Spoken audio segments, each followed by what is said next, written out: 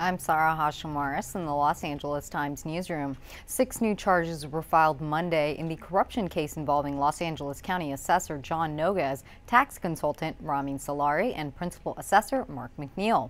Noguez, who was in court this morning, already faces more than 24 charges in connection with the case. The Times reports that Noguez and Salari were initially arrested in October 2012.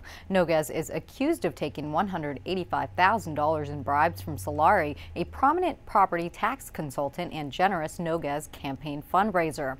In return, prosecutors say Noguez lowered property tax bills for some of Salari's wealthy clients. According to the assessor's spokeswoman, the new grand theft and embezzlement charges, some of which date back to 1998, are linked to 3 downtown LA properties. Noguez and Salari have pleaded not guilty to the charges. They could each face dozens of years in prison if convicted. Noguez is still officially the LA County Assessor despite his arrest and several months spent in jail before he made bail in March. He's been on a voluntary paid leave since June 2012. For more, visit LAtimes.com and @LATimes on Twitter for the latest updates.